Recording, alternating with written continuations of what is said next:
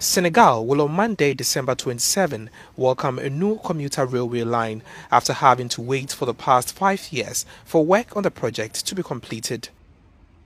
This transport system is aimed at reducing journey times and also decongesting the city once the TER Regional Express begins operation. From the 28th, the trains will run.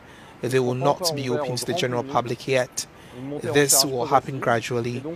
We will welcome a certain number of passengers by invitation, and it will be a significant number since the objective is to transport many tens of thousands of passengers each day. Traveling at up to 160 kilometers per hour, the trains will ply the 36-kilometer route between Dakar and the new city of Diamniadio in about 20 minutes. The trains will carry 115,000 people per day, saving passengers hours otherwise spent in vehicular congestion.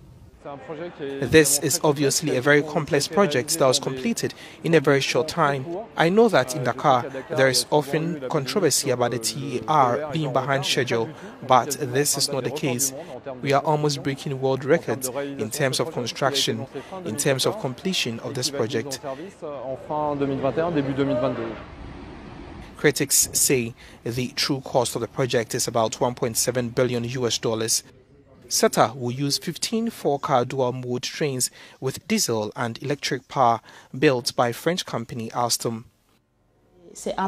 I think it is a revolutionary project. It is a real asset. The train will really serve the Senegalese people. The train will improve traffic flow. Angry residents who are claiming compensation from government for taking their land may mar Monday's opening of the railway line.